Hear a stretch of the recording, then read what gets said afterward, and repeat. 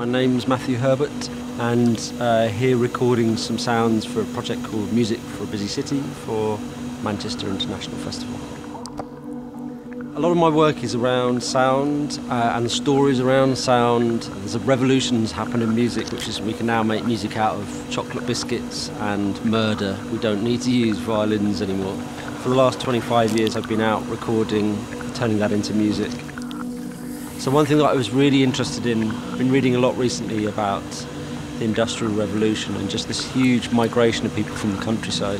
One thing that's never really talked about is the sound of that. So if you worked and lived your whole life in the countryside and then you suddenly came to work in one of the factories or the mills or somewhere where there's these new machines, when they run them upstairs here, they're only allowed to run them for a few minutes before it causes hearing problems. Well, these were on 24 hours a day, so there's a lot of deafness in the area. So something about that sound has gone. You know, the architecture and shell of the buildings are still here often, or they've been repurposed.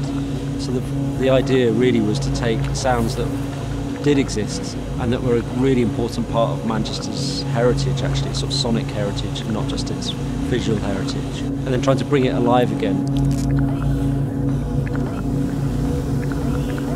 After we've taken these recordings and I've made something out of them, then we're going to be exhibiting them in the Great Northern Warehouse.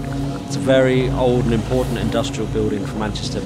And so what I was particularly interested in was recording sounds that would have been heard in Manchester 100, 150 years ago, and then putting them back into the buildings that would have housed them originally.